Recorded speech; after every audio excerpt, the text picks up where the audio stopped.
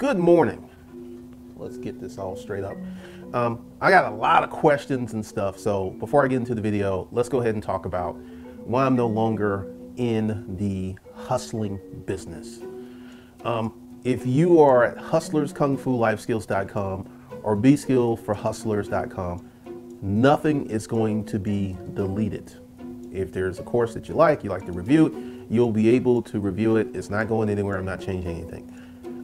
Another question that I got: how is the art of holding different than the corporate toolbox? The art of holding will include everything that's in the corporate toolbox plus more. So it's better. The reason that I'm doing $1,800 starting off, there's nothing there. And it's going to take me probably 30 days to flesh it out and really get a lot of training there. So that's the reason for the price, and the price is going to go up. It's going to be better. It's going to be more. Like the corporate toolbox did not include a dedicated course on how to develop business credit, whereas the art of holding will. And the art of holding goes into a lot of business topics and a lot of things for business. So it's going to be much, much better. Once again, if you bought up the first corporate toolbox, you will get the art of holding and you will get the YouTube super creative. So you're going to get all that. You don't have to do anything. I'm going to put it where you can access it and you can just go ahead and get it, and you're not going to have to get a new login and none of that other stuff. And let's talk about why I'm no longer in the business of hustling. There's JT Hustles, Raise the Entrepreneur, Jay Rich. There are numerous YouTubers who are in that hustle space, the Black Hustlers Club. There's a lot of good guys giving out a lot of good information for new and better hustles, mission resale. There's a lot of people in that hustle space. And that's not exactly what I do anymore. You know, when I was in the storage auction space, I was hustling. I was doing, and you know, let's talk about that. When my partner, rest in peace, Francine, developed colon cancer and I got sick, we had to shut that down because it was a hustle. Let's go back to 2019 when I had a heart attack. I didn't have to shut my business down. My business was able to function without me. It was able to make money without my hand on it. So I am no longer a member of the Hustlers Club. And, you know, hats off to all of the gentlemen who are putting out all of this hustle content. You know, it's needed because a hustle can give you many attributes, training on how to start a business. So the content of this channel is about to go to how to start a business. So there will be no more how to start a business with no money, because that enters into the hustle framework. Essentially, I know there are many people out there who don't have any money. I know that many people out there are struggling. I know that many people want to do something. And once again, there's a number of channels that talk about hustle, how to use Instagram, how to do all that stuff. I am no longer in that business. I am in the business of helping people build scalable business models that they can literally hire people and sit at home if they want to. And this is the thing that we're going to be talking about. So once again, you know, the price of the art of holding is going to go up end of March. So you've got a lot of time, because I got a lot of time. I got a lot of work to do. I got a lot of stuff to put in there. I got a lot of things to do, and I got a lot of training, and I'm going to probably come up with another training portal just for Savage Finance. And I got to put that together. And there's going to be a redo of the money management course, and there's going to be the creation of the money management course for corporate citizens, because it's a different world. It's a very, very different world. So we're going to be talking about that. And yeah, I'm about to focus on what I'm good at: making YouTube videos, creating online courses, and creating training and educating people. That's going to be the focus of my focus for the rest of 2021. No more, you know, the social media policy. If you're a clown or you're a bird, I'm not going to get into it with you. I'm just going to delete your comment and block you and keep it moving. You know, that can be fun at times, but essentially you're dealing with folks who are not progressive, who really don't want to do anything. These folks just want to tear stuff down because they're incapable of building anything. And that's pretty much, I mean, that whole comment, like he's doing the credit game when I'm showing you titles. I guess I photoshopped the titles. You know, when you get a title, that means you pay cash from most people.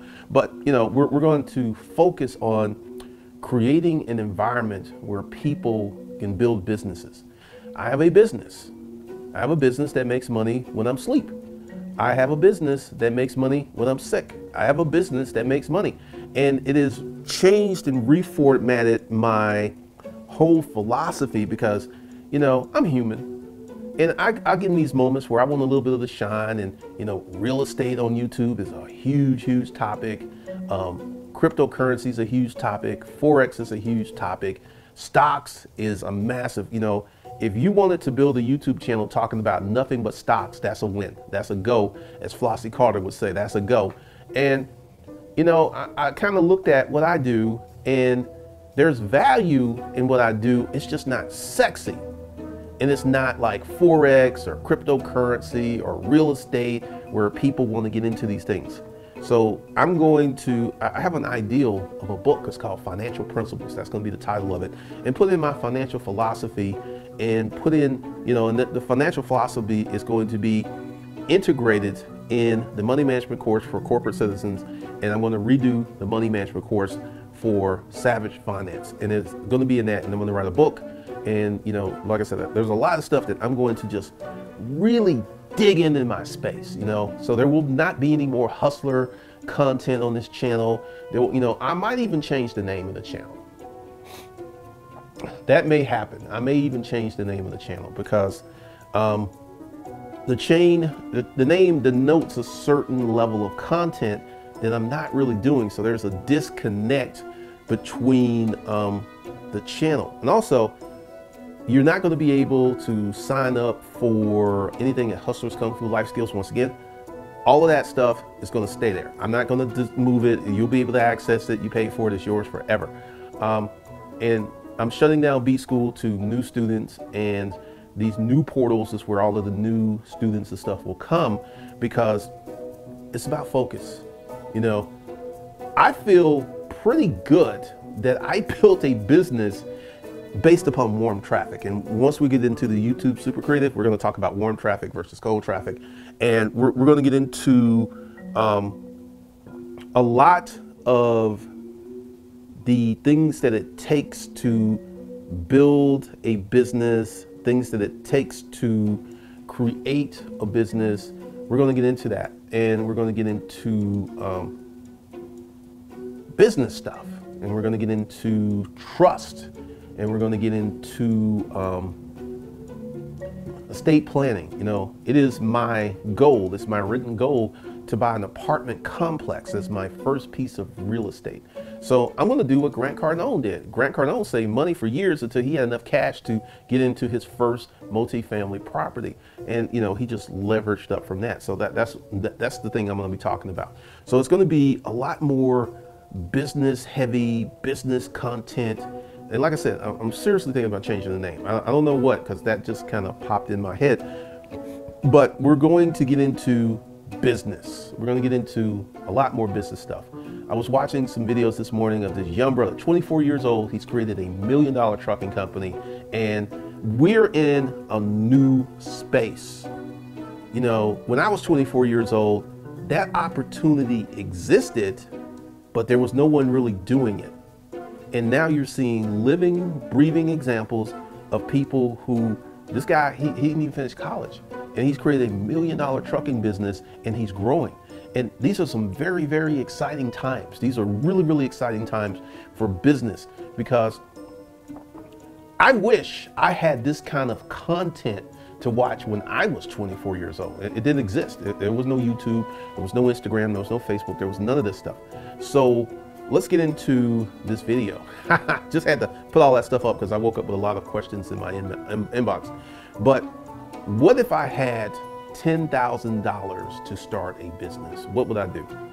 The first thing I would do was hammer out my legal entity. Now, I personally would do a holding company and an operating company. And since I know how to do that, that would literally cost me, in the state of Georgia, $200. So that's the first thing I would do. And then I would get my EINs for both of those companies. And then I would go to a bank. And let's talk about banking, because we're going to be talking about banking quite a bit in the corporate toolbox. Fintech banks are nice and they're convenient. Did you know QuickBooks has a bank? QuickBooks Cash, they actually have a bank. And if you run enough money through that, they will loan you money based upon your revenues. So there's a lot of banking options. But I would have what I like to call is an anchor bank. Chase, Wells Fargo, Bank of America, somewhere you can walk in and handle your business. That would be my anchor bank. That would be where I would have my holding company accounts at my anchor bank. And then I would use fintech banks for, you know, the operating companies, depending upon what's going on. Because if I had an operating company that had operational expenses, payroll expenses, and other expenses where I had to have 3 checking accounts, because typically most of these fintech banks are only going to give you 1 checking account. So I would also move that operating company banking to an anchor bank, because you're going to need, you know, because don't ever start a company where you have payroll and you're paying these people out of 1 paycheck, 1 checking account. That's just, sooner or later, that's going to bite you in the butt, and your employees are not going to be happy. So you want to have a dedicated payroll account. You want to have a dedicated merchant account, once again, depending upon your business. So we started off with $10,000, and now we've spent $200. And then what I would do is, in my holding company's capital account, is I would put the rest of that money in there. So we've got the corporate entity, we've got the corporate banking, we've got the EIN. What's next? QuickBooks. Start using QuickBooks early as possible, because your startup expenses are tax deductible up to $50,000. And then I would document those startup expenses and stuff. And then I would really sit down and figure out, what is the best method to advertise my business? What's the best way? You know, would it be Facebook? Would it be Google Ads?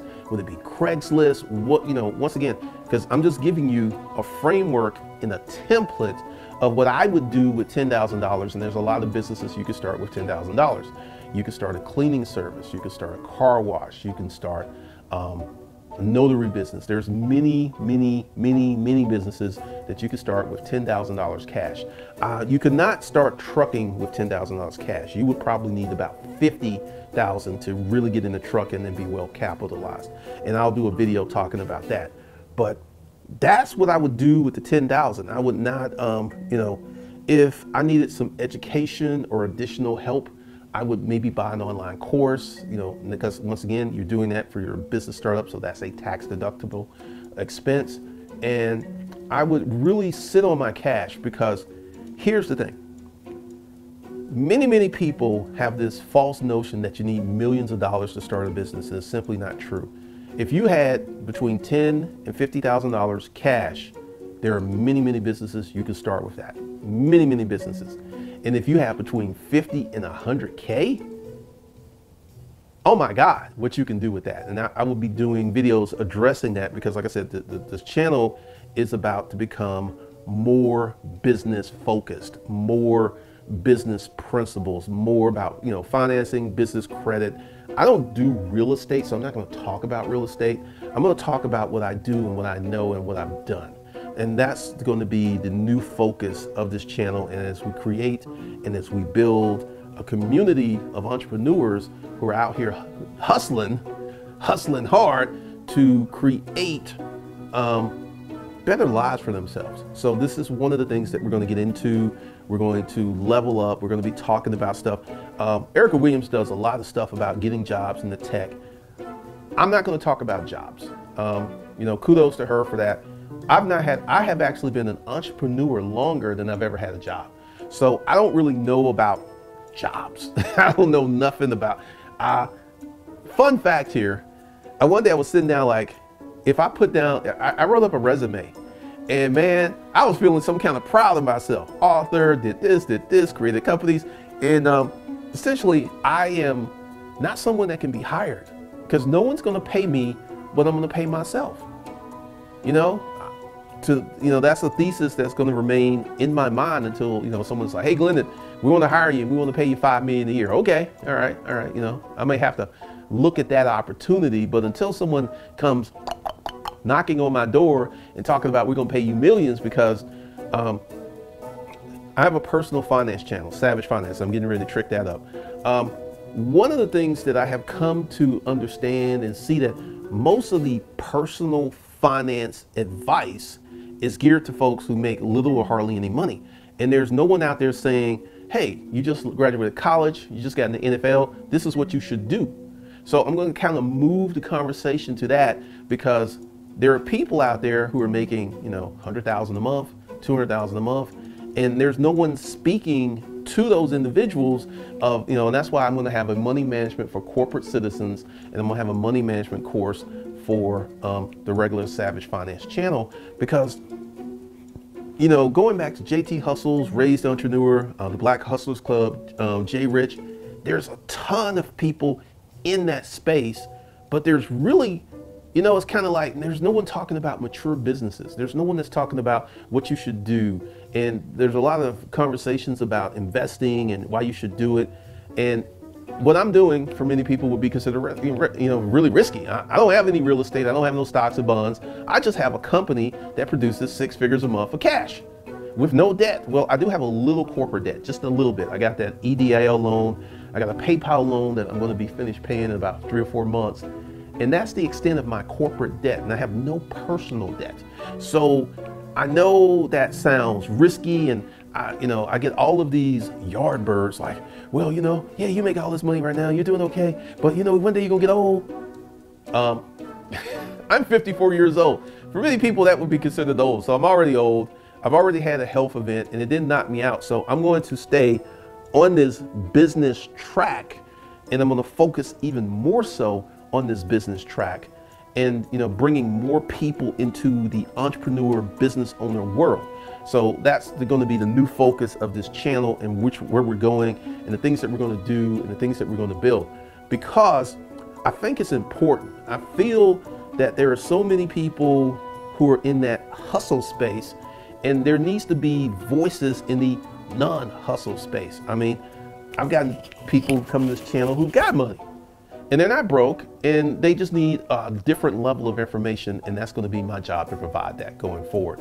So that's what I would do with $10,000, and then I will make a special video for what I would do with $50,000, and then I will make a video talking about what I would do with $100,000, because each level of capital investment gives you way more options than what you will do. And we'll be talking about a lot of this stuff in the Art of Holding. And once again, the Art of Holding is going to include everything that's already in the corporate toolbox plus more. So if you go ahead and get in, like I said, it's a deal, because like I said, it's going to take me 30 days to really ramp it up, and it's going to go in a sequential method. What's the first thing you do? You create your holding company. We're going to talk about that, and then we're going to talk about the operating companies. And the way that I've got it set up, it makes sense, because we go step by step by step by step by step. And then for those of you who are YouTube related, we want to get into the YouTube creative, that's going to be a blast, because I have created several YouTube channels, and I've created online courses anchored to those YouTube channels, and I made a lot of money. So this is something I know how to do, and I know how to do it well. So this is something that I can teach. So we're going to really, really focus on doing what I know. Like I will not be talking about cryptocurrency. I will not be talking about all this other stuff. I'm just going to focus on what I'm good at, what I do well, and what makes money. So if you want to be part of the new Art of Holding, understand you're not going to get, the Art of Holding is not a watered down version of the corporate toolbox. What it is an upgrade, because it's going to be very specific to business owners and people who want to become corporate citizens. So it's going to be more. It's actually going to be more, and the price will be going up. But once again, there's nothing there. You know, today there will be some stuff there, and it is my goal to add an hour of training per day to the Art of Holding. So the first week, you know, we'll get there and we'll get into some meetings and some training, and then I've got to set up my studio and get my presentation together. And then, you know, that's one of the reasons that I'm like saying, hey, you know, 1,800, you can get in there, because there's nothing there right now. There's nothing there, but it's coming. It's coming. And the same thing with the YouTube Super Creative. We're going to get into that, because these are the skill sets that I have, and this is the stuff that I can do, and these are the things that I'm going to put together. So that's it. Hopefully you enjoyed this presentation. Put in the comments, what do you think the new name of the channel should be? Because like I said, we're getting rid of all of the old, and we're creating a lot of new. So with that, I will see you guys later. The links are below. The correct links are below. We had a little problem with that last night, but the correct links are down there. So if you want to become the Art of Holding, like I said, I'm not going to raise the price until the end of March, going into April, because at that point, that's going to give me about 5 weeks to get it fleshed out, get a lot of training there, and have these conversations. So with that, I will talk to you guys in the next one.